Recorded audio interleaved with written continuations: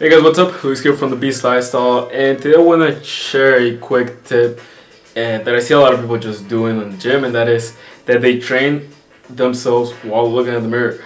And there's nothing wrong with that as long as you are in a straight line. But the issue is, when you are training and you're shifting your head to the side, which is malaligning your spine, your circuit, and you are teaching your body to drive energy in the wrong patterns. And this, won't affect you in 2 months or anything like that. But over the years, this malalignment will cause your nervous system to drive energy, crooked.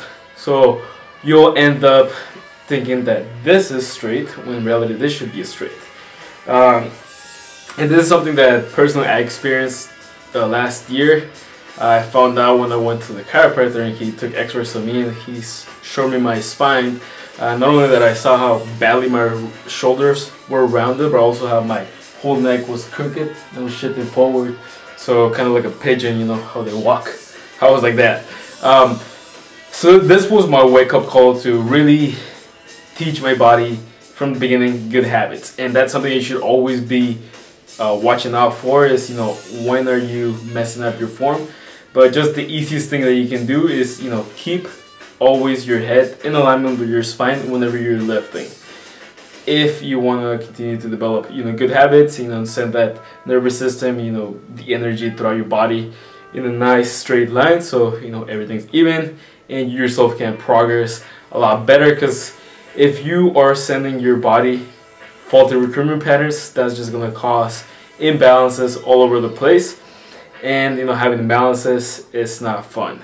And by imbalances, I mean, around the shoulders, your hips are not lowering down when you're squatting.